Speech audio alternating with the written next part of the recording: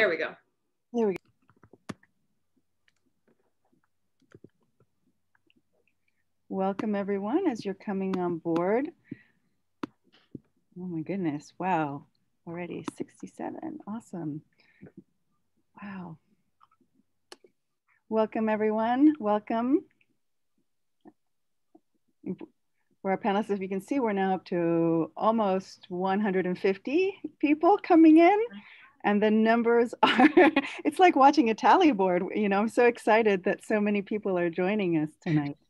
So I'm just like gonna let, yeah, this is really, really exciting. So as people are coming in, we're gonna give just like a minute or two for people to come in. If you're coming in and you just want to tell us if you are, where you're coming from, if you're coming from New York, if you're coming from outside of New York, we would love to know, you know, where you're coming from. Oh, we have people from Cicero, from Baltimore, Cazenovia, Syracuse, a lot of Central New Yorkers, Cortland. Wonderful. Oh, San Rafael, California.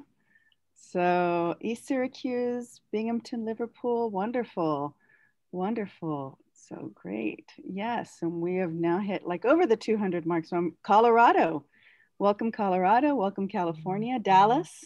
And thank you all for being here. Vero Beach, Utica. Thank you. So we have a lot of wonderful people who are Central New Yorkers joining us here tonight. I am going to get this party started. My name is Joann Yarrow. I'm the Director of Community Engagement and Education here at Syracuse Stage in Syracuse, New York. And we have a very exciting Syracuse Stories for you today. We are joined by CNY Reads with Wendy Davenport. Wendy, say hello. Hello. Welcome, everyone. Yes, and also Alan NaPier. Hello, Alan. Thanks for coming. And our guest of honor this evening, Elizabeth Letts, who is the author of Finding Dorothy, who we're going to have a chat with today. And welcome, Elizabeth. Welcome to all of our guests here in Central New York and around the United States. And Elizabeth, tell us just a little bit about yourself. What got you to this place? You know, how did we find Elizabeth Letts? I mean, probably the most important thing you need to know about me was that when I was a little girl, I had an imaginary friend named Dorothy. Seeing the Wonderful Wizard of Oz, seeing the movie when I was 4 years old with my family at a television store because we didn't have a color TV, was a really remarkable experience in my life. I fell in love with the story, the cast of characters, through the movie, not through the book. It was very much later that I actually discovered the story of Frank and Maud and realized that it was a story that I wanted to tell. But definitely, I am a Wizard of Oz fanatic. Wonderful, wonderful. And how just a little bit more about history, like how long and what number book is this? What other books have you written? And tell us a little bit about that as well. Sure. Well, you know what? I was a late bloomer as a writer. I knew that I wanted to be a writer from the time I was really a little girl. I remember as long as I can remember, but when I was growing up, after I graduated from college, I joined the Peace Corps. I went off and I did a lot of different things. And honestly, I didn't write my first book until I was 40 years old. When my best friend from college called me and she said, "Guess what, Elizabeth, I wrote a book." And I said, "Wait, that was my dream." So I decided that I wasn't going to let, that I didn't want to be one of those people who thought she had a book in her and never wrote it. And I sat down and I wrote my very first book then. It was the year 2000. I didn't actually publish that first book right away. I published another one, but that was the beginning. And I think I am up to 10 books now. So I write fiction and nonfiction. And I think I've written 4 novels and 3 nonfiction books. And then I have also 3 children's books. Okay, so there's still hope for us yet. It's never too late, I promise. It's never too late. Wonderful, wonderful. So just for our panelists, we're going to be asking some questions, but there is a Q&A section in the Zoom. If you want to put a question in, I will be moderating some of the questions as we come along. And also to let us know that Finding Dorothy is our annual CNY Reads book. So Wendy and Alan have been doing a lot of activities around Finding Dorothy, and there are still more to come. And so one of the first questions that we have is, you said you do fiction and nonfiction. What is your research project when you're writing, a historical novel? Do you have research assistants? Do you visit the places that you mentioned? And especially with this book, which is a blend of fiction and nonfiction. Yes. So how did you come about it? Well, it's interesting. I started out writing fiction. I never really saw myself as a nonfiction writer per se, but I ended up writing some nonfiction because I found one specific story that was a true story that I wanted to tell. But I think with historical fiction, which is what Finding Dorothy is, it is a really kind of fascinating and tricky endeavor. The way that you take a story that is true and then make it your own and create historical fiction out of it. And people often ask me the difference, what is the difference between historical nonfiction and historical fiction, especially when you're writing about real people. And the way that I perceive the answer to that question is that there are stories that history cannot fully tell. And I think this is particularly true when you're talking about the lives of women. Many of the most important aspects of women's lives are not public. They're not written about in the newspapers, and presidents and senators and wars and generals more now, but especially in the past, a lot of women's lives and their importance was kind of hidden from you, the woman behind the man, and there was a lot of privacy. So this is why historical fiction sometimes can illuminate a story in a new way and make it more accessible to us. So if you take the case of Finding Dorothy, we have some true facts. We have a man named L. Frank Baum. He, led a life. He married a woman named Maud Gage. His mother-in-law was a very, very famous and radical suffragist. He had many influences in his life. And then he wrote the book that is known as America's homegrown fairy tale, The Wonderful Wizard of Oz. So these are known things. What we don't know, though, is what was it exactly like to live Frank Baum's life, and in more particular, my focus in Finding Dorothy, what was it like to be married to Frank Baum? And we do know a lot about Maud Baum because there's been a lot of historical interest in Frank and in Matilda and in Maud. So we do have quite a bit of biography, and that is really important and essential work. Where the historical novelist comes in is you read all of that, but now you want to find an emotional truth inside the story. And I don't make up things. If something is already known and it's known to be a fact, I don't discard that and make up something completely different. I try to work within the parameters. But every time that, Frank and Maud go behind closed doors and they shut the door, that opens a window for fiction. And I took a lot of inspiration from Frank Baum himself, because Frank believed that, he really believed that Oz was a real place. And he really believed that it was a failure of our own imagination, that we couldn't see these other worlds that were right around us, like Oz. You just had to be able to see. Oh, I'm unable to hear you. I didn't say anything, sorry. That's okay. So, well, I'm talking about Frank Baum. And he had this idea that there were these worlds around us.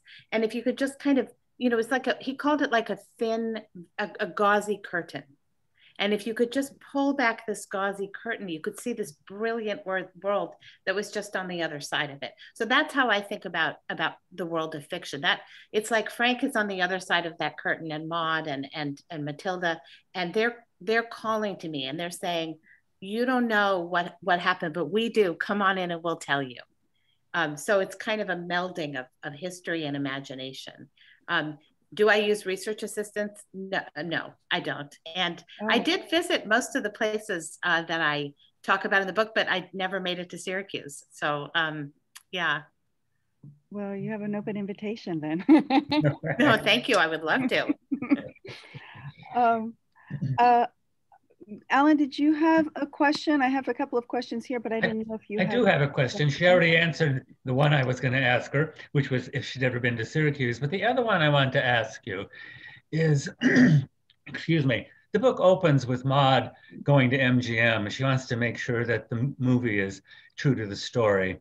And I just read The Wizard of Oz for the first time because of Finding Dorothy. So I just read it about 6 weeks ago. And it is quite different, the book from the movie on many levels. Like in all movies, there's things in the book that they didn't include in the movie, and they also changed some things. And it is much scarier, which Maud was concerned about. The movie is much scarier than the book was. And I guess my question to you is, do you think Maud really would have given the film her blessing, considering how different it was from the book?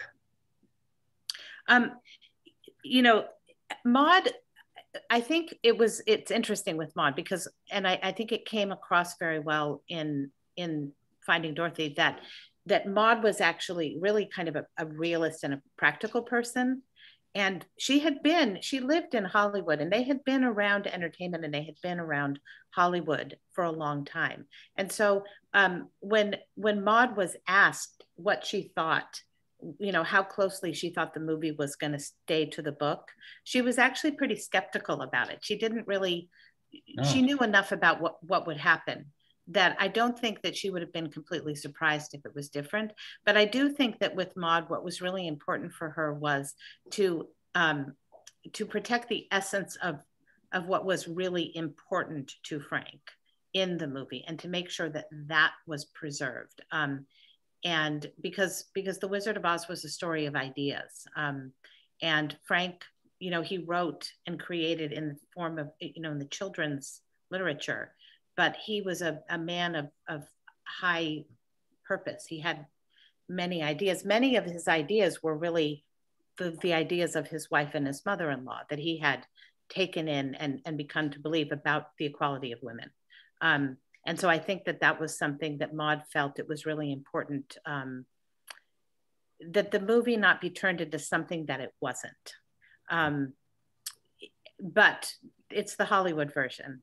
And interestingly enough, I think that of all of the parts of the film that Frank would have objected to the most was at the very end when Dorothy's in Kansas and she wakes up and she realizes the whole thing is a dream, because really that wasn't it. I mean, Frank really did believe that there was another world out there. You know, he and not to say that he was crazy or something like that, but he just had this really strong belief that we didn't know everything about what was out there. And I think that Oz represents it. And so having her wake up and have it be a dream was a little bit of a cop-out in a way, I think. I had that same impression, that would have probably bothered him. So, yeah.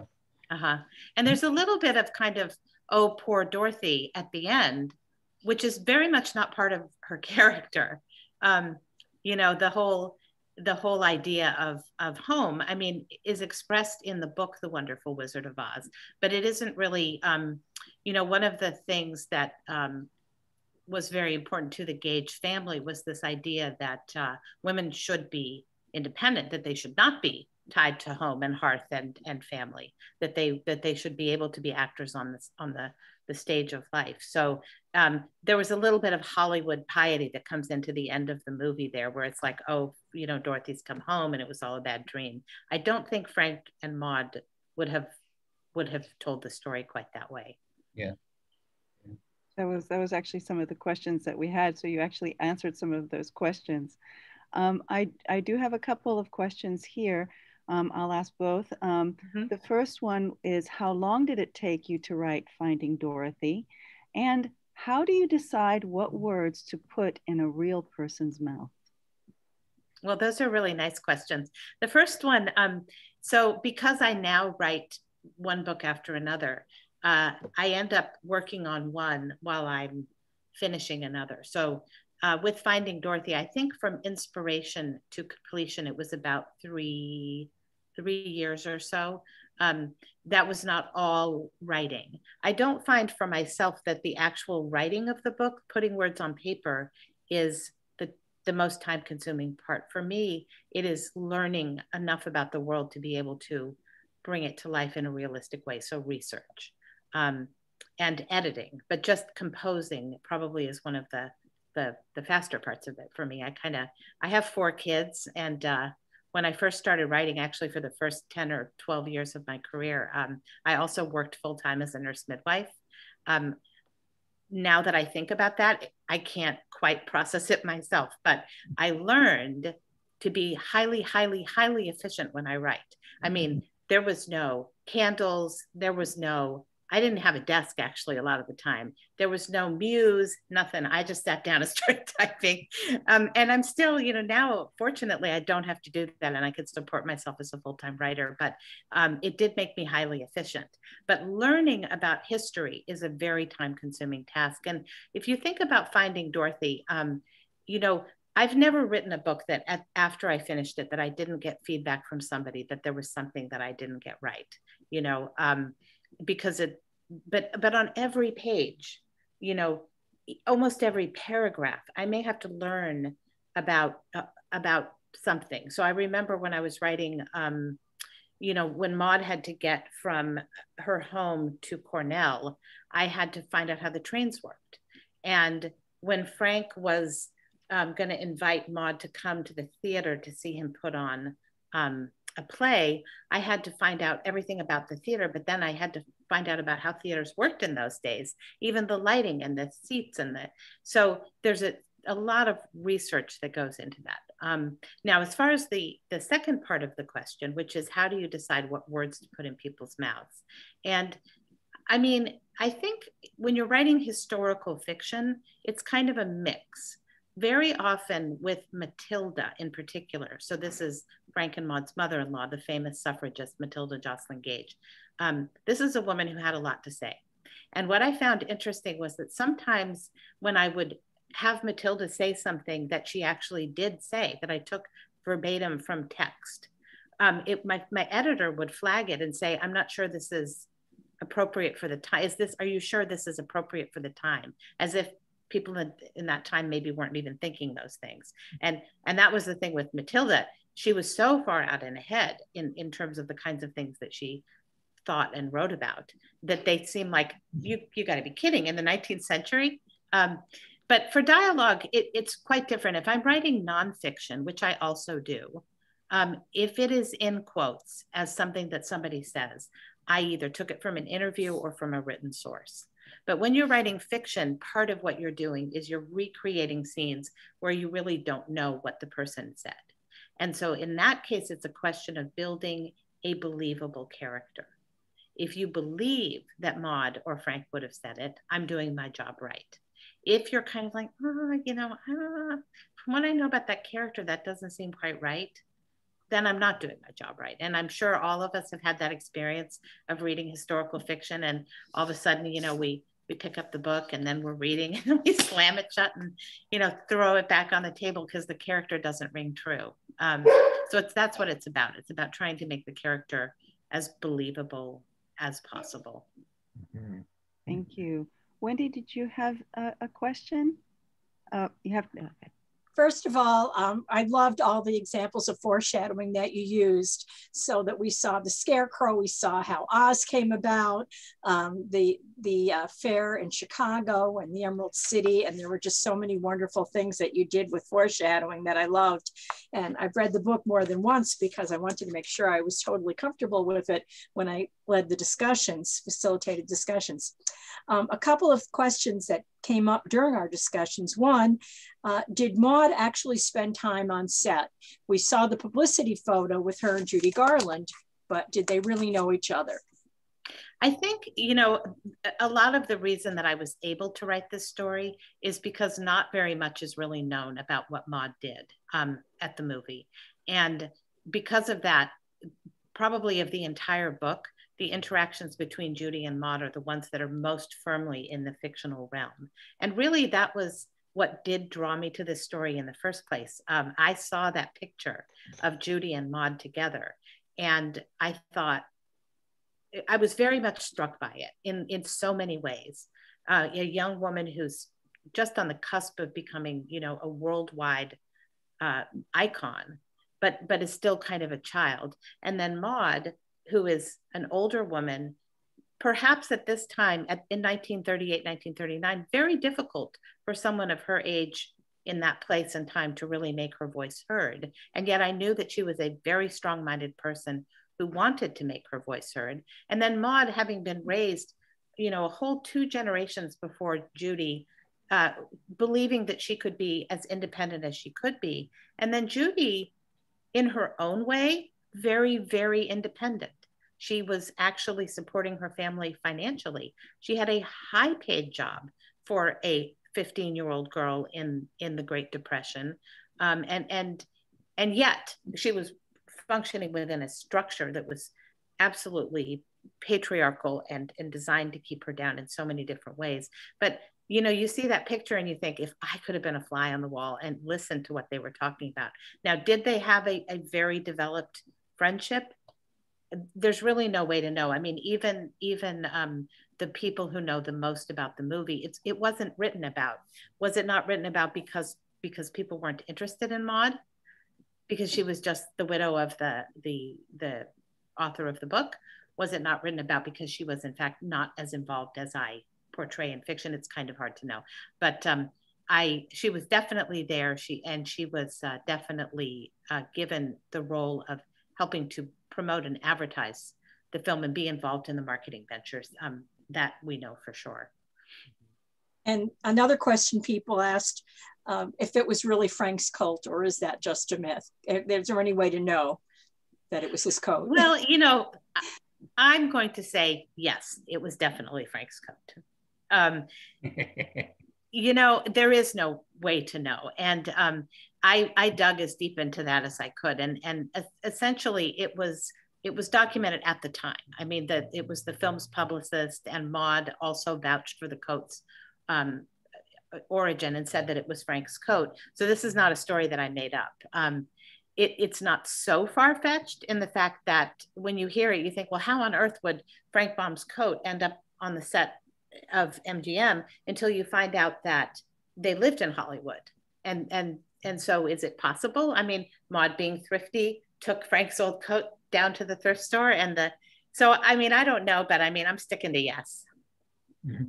I was struck by Judy's courage for a young girl.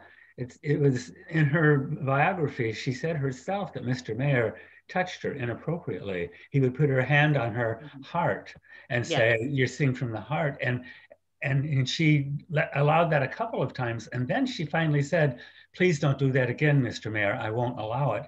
Well, there were grown women actresses who wouldn't say no to him. But as a young girl, that was quite a strong trait, you know, and yes, a strong action. Yeah. Yes. And I'm glad you mentioned that, because I think that what gets lost sometimes with Judy Garland is because we know what a tragic life she led.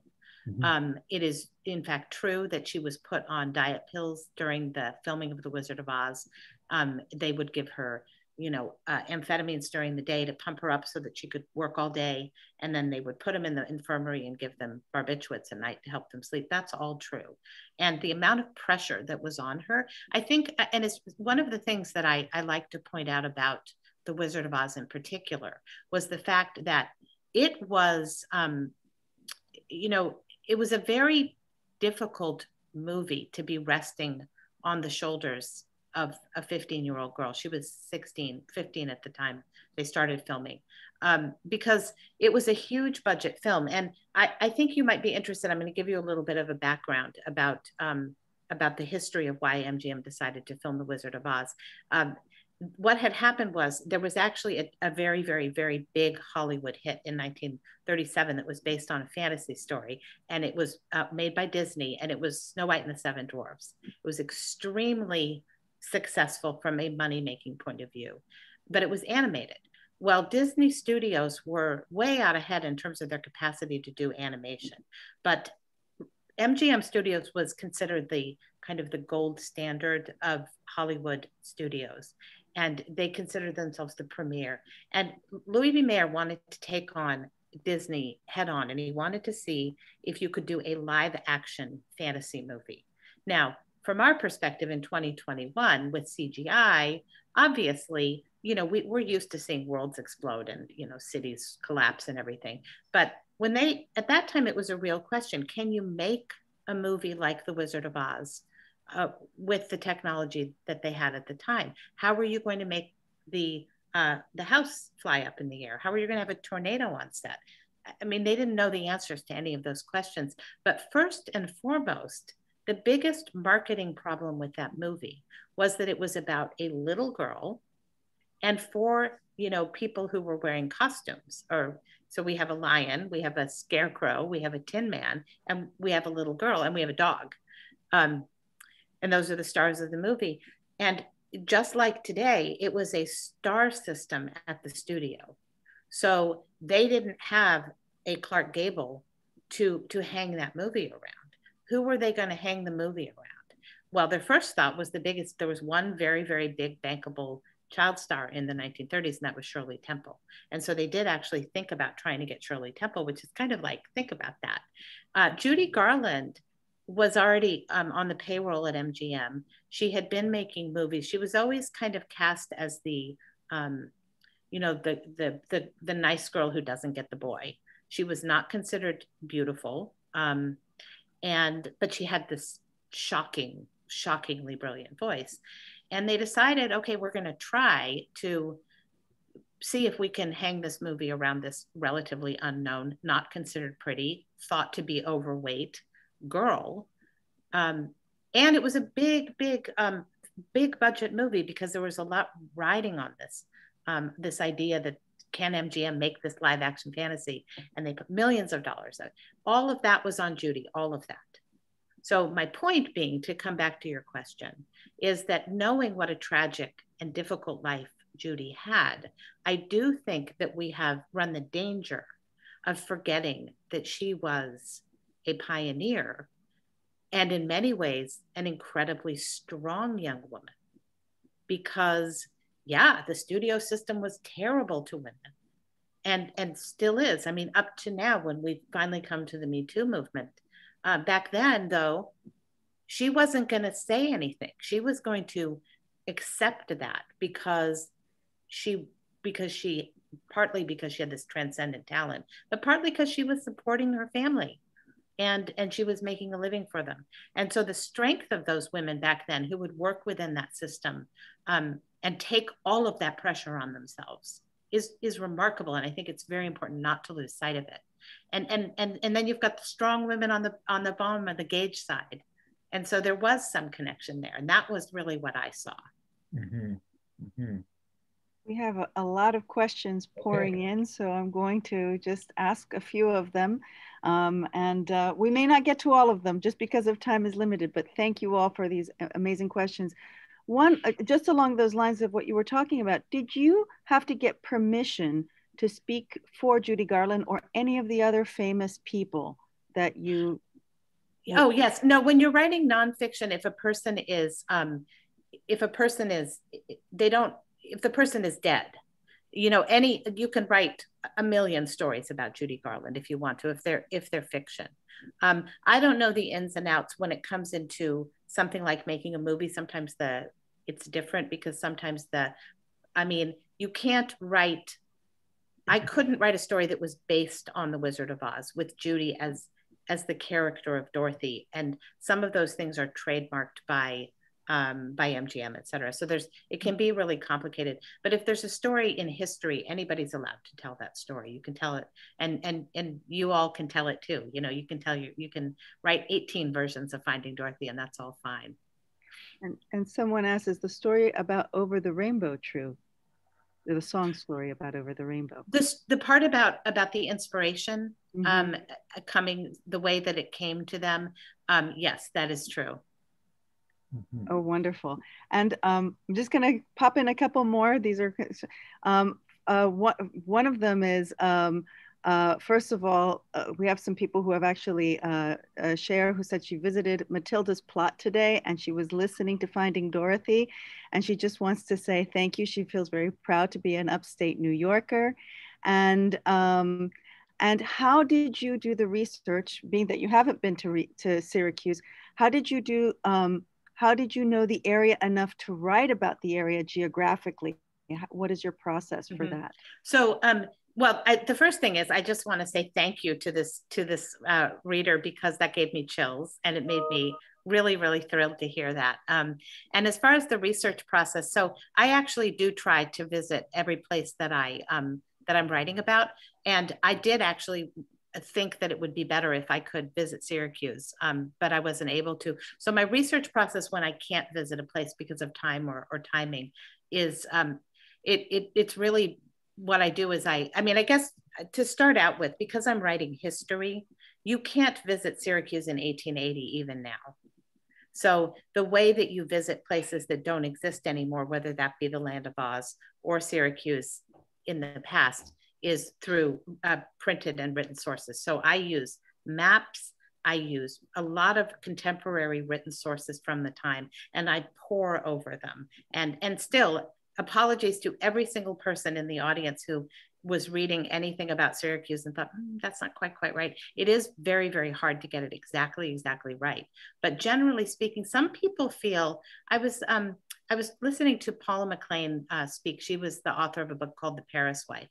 And I thought it was really fascinating. She said she didn't visit Paris at all while she was writing it because she didn't want the image of Paris in the 1920s to be erased by the contemporary Paris. So there is something to that. And many of the places that I've written about extensively, you can't visit them anymore. An example would be my book, The $80 Champion. A lot of that takes place at the National Horse Show in Madison Square Garden in New York City.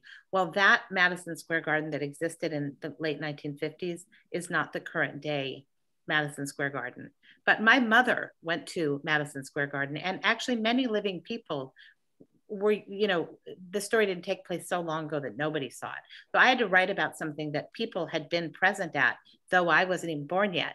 And then they come back and say, I was there. And it's such a great feeling to me. If somebody who has seen the place that I'm talking about and feels that I did a good job with it, that is the greatest compliment to me. And sometimes I think, sometimes I know that I can't quite even remember what it was, but early with this book of Finding Dorothy, somebody told me that I had them leaving Frank's house and heading in the wrong direction to get back to Fayetteville.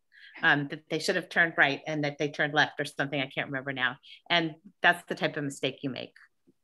That's wonderful. So it's so wonderful because you're answering other questions that are coming in. Peggy had said she loved $80 Champion, and you answered some of the questions regarding your research on that. We have a lot of questions about, I'm just going to pop up about, what happened with Maud's family? What happened with Maud's niece, the Baum children? Do you know anything about the family afterwards? Yeah, actually, it's one of the coolest things about writing this book was that I have had the opportunity to meet some of the Baum descendants. And that has been really, really interesting for me. And I guess that's too, you have this feeling of like, oh my gosh, here's a Baum descendant and what are they going to say to me? And what's interesting usually is that what I found mostly they said, we're really happy that you did this because some of these things we didn't necessarily really know our own family history, because you're talking now, it goes back 4 to 5 generations. But so that I thought that was really, really cool. And they're as nice as can be. And then you think like, I don't know, like I thought they seemed Frank and Maud like I could feel the family connection or something. And did you ever get a chance to go visit the Wizard of Oz set? I did go to MGM, yes. And of course it's not MGM anymore, it's Sony Pictures, but a lot of it does look a lot the same. You can really get a good feeling. There's a rainbow. They have a rainbow that is, when you go and take the Sony Pictures tour, there's a rainbow that you walk under. And, the Thalberg building where some of the scenes in the book takes place, you're able to, you can see all of that and everything. And but a lot of too, I should say, again, I had an interesting connection to Judy Garland, which was that my mother had, by very strange chance, met Judy Garland twice. And when she was a very little girl, her father was in the Navy and he was stationed in San Diego.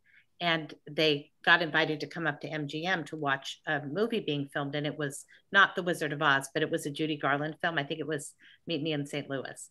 And so she went in and as a little girl, and she was in the stands. And so my descriptions of what it was like to be on set and watching, some of that was based on, other books and people who had written about it. But some of that was based on just things that my mother said, oh, you had to go up these stairs and you sat on this thing in the back that looked like scaffolding. And so that was part of how I described it. That's exciting. I have a lot of people in the chat going, thank you. Your descriptions were wonderful. They live 5 minutes away. Lots of people thanking you for how well you described it. Frank left ties with Syracuse. I have a playbill from when he performed a play. Hold on, it's going all over in Chittenango, 20 minutes away, or an hour from Ithaca. Your descriptions were entirely believable to me, and I could imagine it all very vividly in my mind's eye. Oh, that's so lovely. Thank you. Yes. Yeah. And I did mention that really, Frank, he really was more than anything a theater person. That was where he started. That was his great love. I feel like he wrote books, but if he could have done nothing but be in the theater, I think that's what he would have done. And movies, he was a little too young for movies. He just didn't quite get there. So, but I really do appreciate that. It's very kind. And the other thing too that I haven't said, which is pertinent to your audience about Syracuse, is I think it is really important to know that without Syracuse, without your part of the world, there would have been no Wizard of Oz. So, and I'm sure you already have a great deal of local pride in this already, because it's such an incredibly fascinating place with the birth of the women's movement and such an interesting cauldron of ideas. And if you look at that is the crucible from which Frank Baum's ideas came. And I do believe that is why The Wonderful Wizard of Oz has endured, and why the movie has become so important in our culture that we can hardly have a conversation about politics without somebody saying, the man behind the curtain, we're not in Kansas anymore. It doesn't ever mention Central New York in the book, but if you want to look at where those ideas came from, that's where they come from this very fertile, interesting place that came, created so many ideas. And so I think that's there, the stamp of Syracuse is very clearly marked in that book. Alan, Wendy, do you have any other? We've got so many questions going here, but do you have any other questions as well? I have a kind of a question, or maybe I'm searching for a comment, but childbirth was very risky in the late 1800s, and many children died, and many women died during childbirth. And not only that, it was sometimes very difficult to raise a child to adulthood. They lost children when they were young. And I'm thinking about your history as a nurse midwife. If when you're doing your research and you're reading about these things, Frank lost several siblings, so did his Aunt Mary. His Aunt Mary yes. lost like 4 or 5 of her children. And, and I'm wondering if that touched you differently, having been a midwife, maybe more deeply than you think. Than it would I think, I really appreciate that question so much. And I think you might be the first person who's ever brought that up. But yes, absolutely. So in Frank's life, I believe there were 9 siblings, and I think 5 of them died before adulthood. And but with Maud, the thing that really struck me so much with Maud that I do talk about in the book was I'm reading her biography, and it says, kind of in passing, that after the birth of her second child, that she was ill with this disease, and she almost didn't survive. Well, being a midwife, I knew that what was wrong with her was something that people, even now, even the 21st century, you can die. If you die, you might die of peritonitis because of childbirth infection. And so that really, really struck me hard. I thought, here's this woman, she's had her first child, now she has the second one, and she becomes so deathly ill that it's truly a miracle that she survived.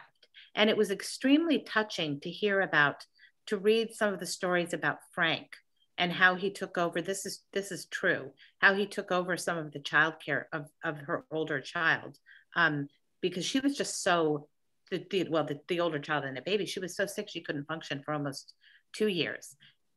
And then she went on and had 2 more children. Terrifying, because I'm sure the doctor at that point would have said no more children. And she could have just as easily died. And we do forget the kind of the tremendous impact of that. People did not know if they were going to live through childbirth, and they did not know if their children were going to live to adulthood.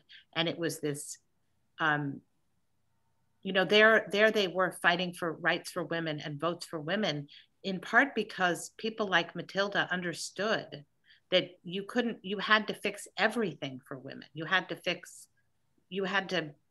make women safe so that they would live and their children would live. And she wanted to break it all down and start over and build a whole new society that would be better for women. And we're distant from that now. But did I notice that? And did I think about it more because of being a midwife? I mean, I think yes, I do. And I spent a lot of time reading about childbirth in the 19th century and learning every medical fact in that book, between everything about the birth and also everything about the baby's death was all taken from Julia, Maud's sister's diary, very, very precisely and accurately. So all that medical stuff, absolute facts.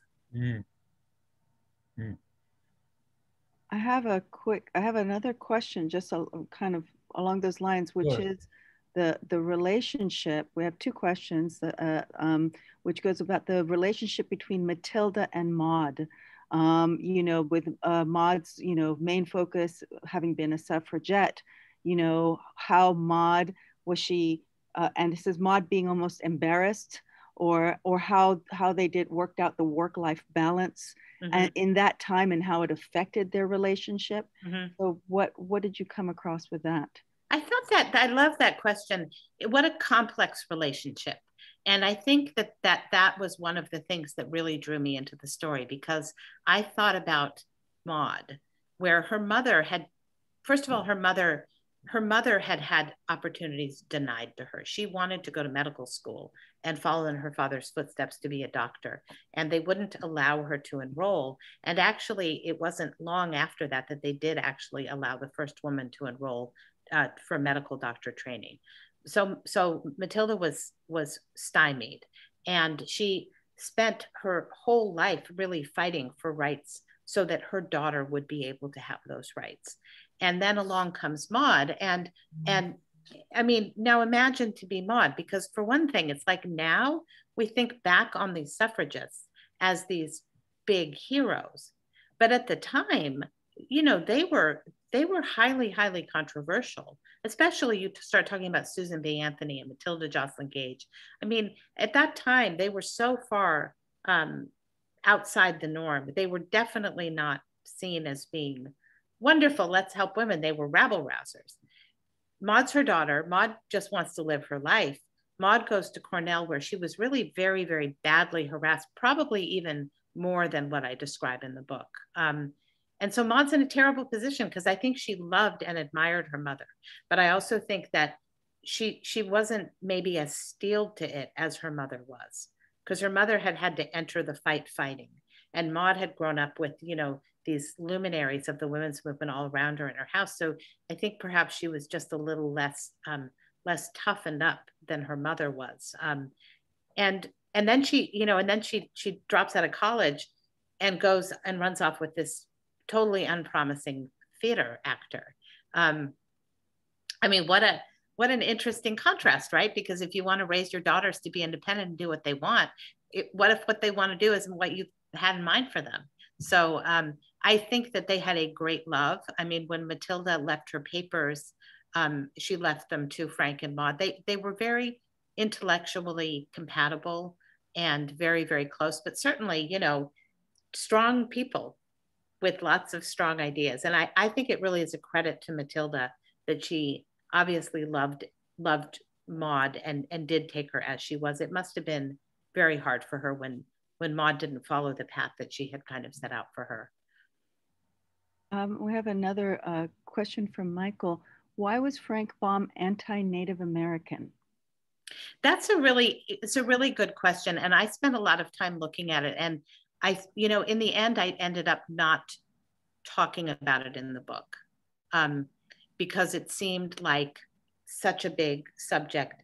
And what this is about, there was, when Frank was in Dakota Territory, he had written some, he was editor of the newspaper, and he was writing a lot of editorials. And he wrote, this was around the time of the ghost dancing and the massacre at Wounded Knee. And he wrote a couple of editorials in which he said something that was so vile and what you would think would be out of character about essentially advocating genocide, saying that that the Native American, I can't quote it exactly, but was once proud, but because they're now sort of pathetic, we should just basically get rid of all of them. And so the Baum family has officially apologized for this. And I looked at it, and it's sort of, I mean, first of all, it's abhorrent. And I don't mean to defend him for it at all. It was either this person who was otherwise progressive in many ways simply just had a blind spot. And I think that is likely. And I think that very often when you look back at people, with their racial attitudes and views, and they just didn't see it. And we look back at them now and we say, that's wrong. The thing that's sort of a little bit confusing about it is that Matilda herself had been very involved in, she was actually an honorary member of the, and I'm going to forget the name right now. I think it's Haudenosaunee, but it's the tribal in your area. So I'm sorry, it's not fresh in my mind. But anyway, so they did have in their family this actual, respect for Native American traditions. Did Frank simply put the Native Americans in the Dakota Territory in a different category because in some way he was perceiving them as a threat to his own safety? Was he the other possibility is that he was being, that he was basically using hyperbole, and he was being he was trying to basically ridicule that point of view, which it is maybe possible just because a lot of the editorials that he wrote took that tone. So I don't really know, but I think I decided not to include that in the book because it seemed so complicated that I didn't really think my book was the place to do it. But I did spend a lot of time educating myself about it because I think it's an important question.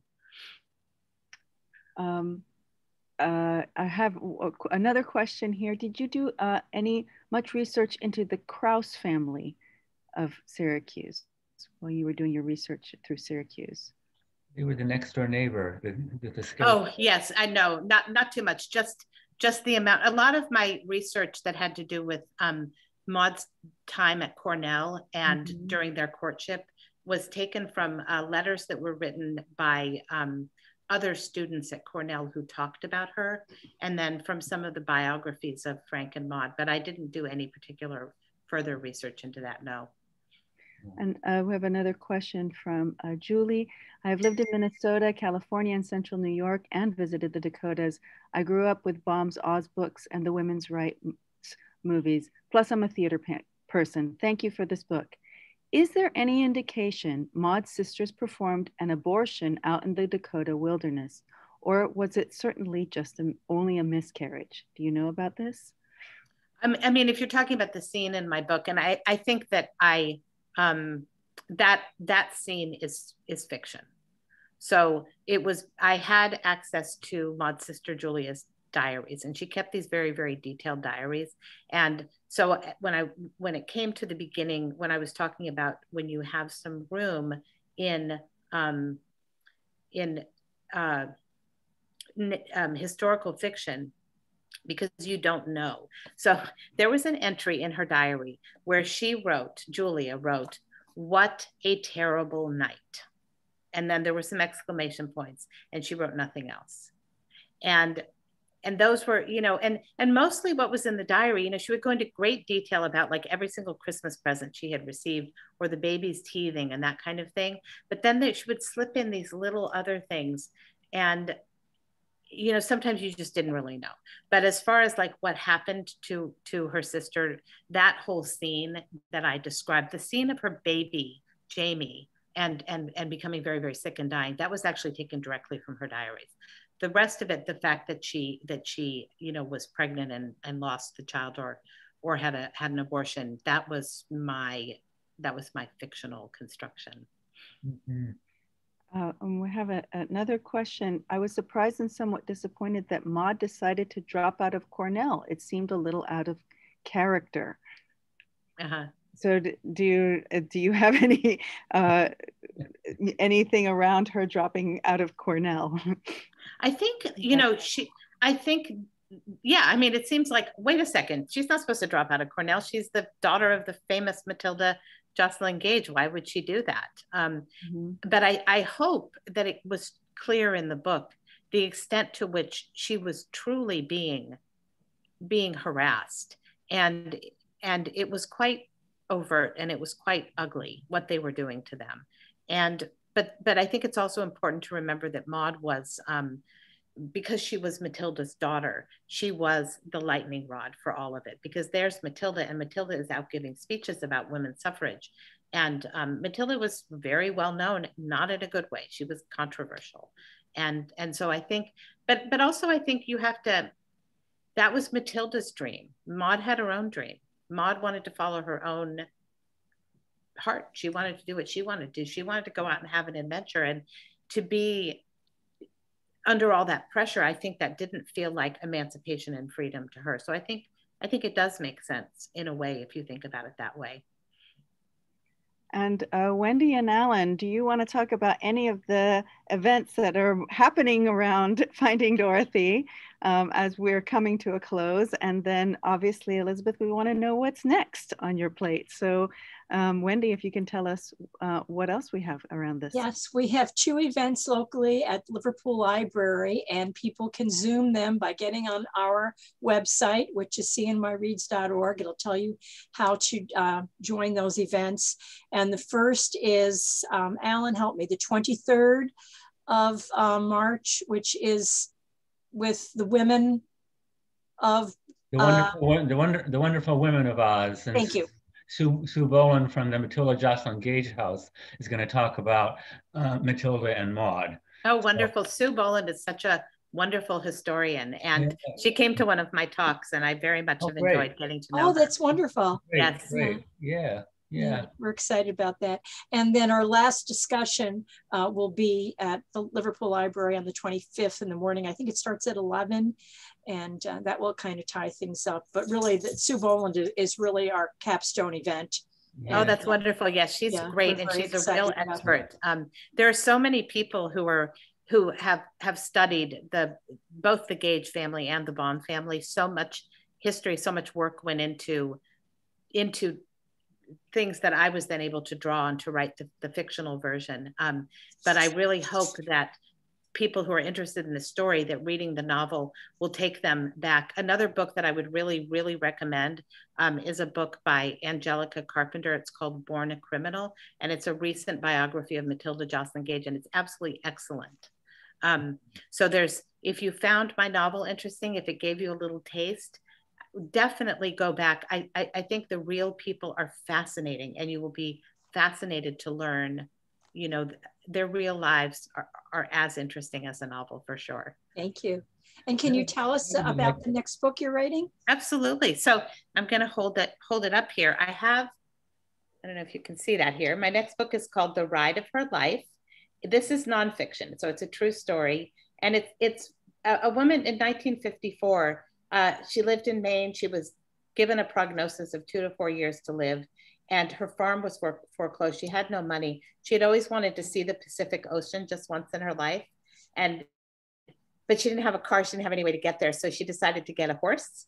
She took her little dog, and she set out from Maine in November to try to see if she could make it to California. So this one's coming in June, and I'd be very delighted if you guys keep an eye out for it. Thank you. Is it nonfiction? It's nonfiction, yes. Nonfiction. I would like to just say one thing, Elizabeth. We almost did not select a book this year because of the pandemic and the fact that we couldn't have in-person book discussions. We considered doing a hiatus. And then somebody on the committee, I don't remember who, mentioned this book. And so we talked about it. Pardon?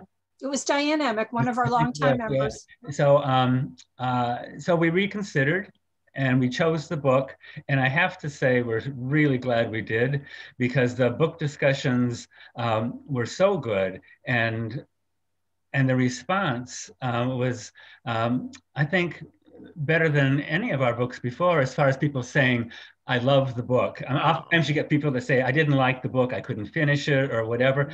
But no, people just said, thank you for choosing this book, because I loved it and I might not have picked it up otherwise. And so it was a resounding approval across all of our communities. Well, that is wonderful to hear. And I think, you know, honestly, Frank, the message of The Wizard of Oz, which is there's something better out there, you know, during a pandemic, somewhere over the rainbow. I think we can all need to hear that. So hopefully it was a right book at the right time. And I'm so grateful that you invited me. And I'm so excited that you have Sue Boland coming, because I'm a big fan of hers. Good. So I hope everybody will show up for that as well. Yeah, this has been really, really lovely. I'm just trying to remember, I can't do it justice, but I love, there's a line that you say, that she says, you know, people used to make magic by hand, but now it's being mass produced. But I always feel that with a book, you have the opportunity to see that magic that's being done by hand, and then it's mass produced, right? And then my editor sneaks in there and makes sure that all my stitches are straight first. So I need her too. Right. We have a lot of people just saying thank you so much for being with us. Some people are already pre-ordering that book, so it's always a good idea. Your editor is smart. Also, Wendy and Ellen and CNY Reads, please check out their website, cnyreads.com.org. And is it .com? .org. .org. And so it's cnyreads.org.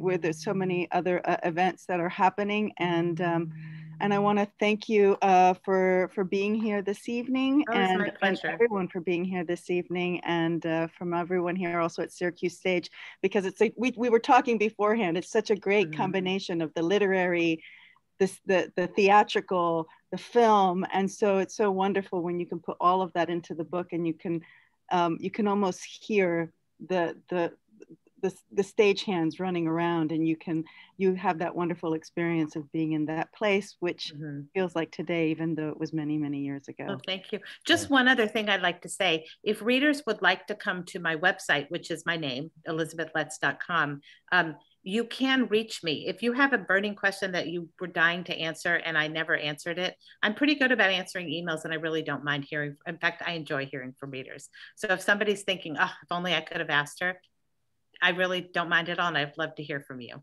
All right. Thank you. Thank you so much. It was wonderful meeting you. You too. I can't tell you how much I enjoyed the book and all of our discussions. Well, thank you. I really enjoyed it too. Wonderful. Thank you all, and thanks for all the people for being here tonight, and thank you, Elizabeth, for letting them get their questions. We didn't get to all the questions, but thank you for those for all of you who wrote down your questions and participated tonight. And I'm wishing you all a wonderful evening and a great weekend. So take care, everybody. Take care. Thank you, Joann, and all the participants. Bye. Thank you.